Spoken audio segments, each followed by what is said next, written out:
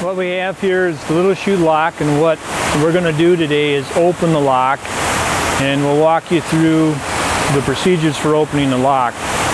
One of the first things you do is, as a lock tender, you come in and you make sure everything's safe as far as no debris in the way and that there's nothing that's going to get tangled up. One of the first steps in filling the lock is to open the valves.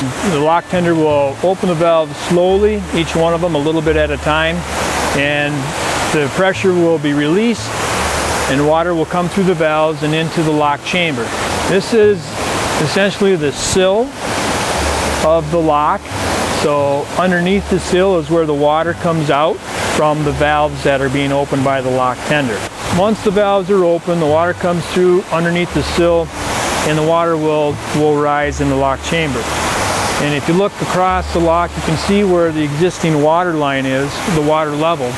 When the water reaches that level, the pressure on the doors will be released. The doors can be opened by the lock tender. You start with an empty lock and you fill it up. You've got 4 or 5 minutes in order for that water tension to be released off the door. And the lock tender will use the tripod and open the locks by walking around in a circle manually, using the gears to open these huge lock doors. Typically it takes 10 times around the turnstile to open up one of the 4 doors on the lock. But I think the whole procedure from start to finish takes between 12 to 15 minutes.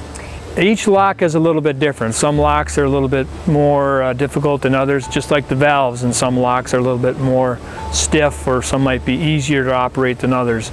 So they all have their own little nuances and kind of tricks of the trade in order to make it happen.